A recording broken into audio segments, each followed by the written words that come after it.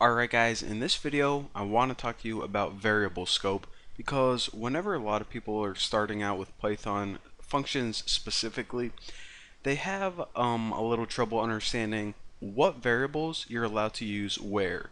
So I'm going to show you guys the very basic rules of variable scope. It's going to be really easy and save you guys a lot of trouble.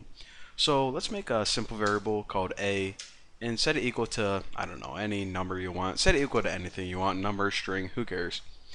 So now I want to show you guys two functions.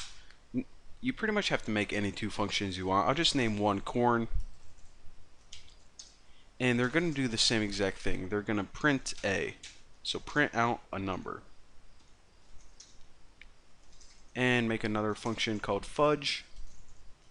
Again, the function's name or the function names don't really matter, and this is going to print a as well. Now below them, let's call both of them. So corn and fudge. Alright, so pretty simple program right now. And whenever you run it, we can see they both print out the number, they both work properly. So the first rule of what variables your functions are allowed to use is this. If the variable is created outside the function and above it, your function can access that variable. So this can access a, and this can also access a. Now, why I'm even making this tutorial is because of this issue.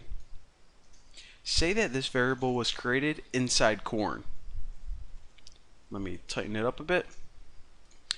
So now we already see that we have an error right here, and it says unresolved reference. And actually, if we try to run this, we get this little error message right here. So the other rule I want to say is whenever a variable is created inside a function, only that function that created it can access it. So again, since this a variable was created inside corn, only corn can use it. So if it was outside, any one of them could use it, but since it was created inside corn, this variable now belongs to corn, and corn is pretty selfish because it doesn't let any other functions use it. So again, that is why we get this error right here, and whenever we run it, we see it prints this number out. So corn prints it out fine, but fudge does not. So that is the really simple 2-minute explanation of variable scope. And well, hopefully you guys understand. Very basic rules. I know that this let me think if there's something else I could teach you real quick. Alright, well, I want to teach you guys about like keyword arguments and this thing called like unknown amount of arguments, but it's gonna take a little while, so I'll just save it for the next video. But anyways, thanks for watching. See you next time.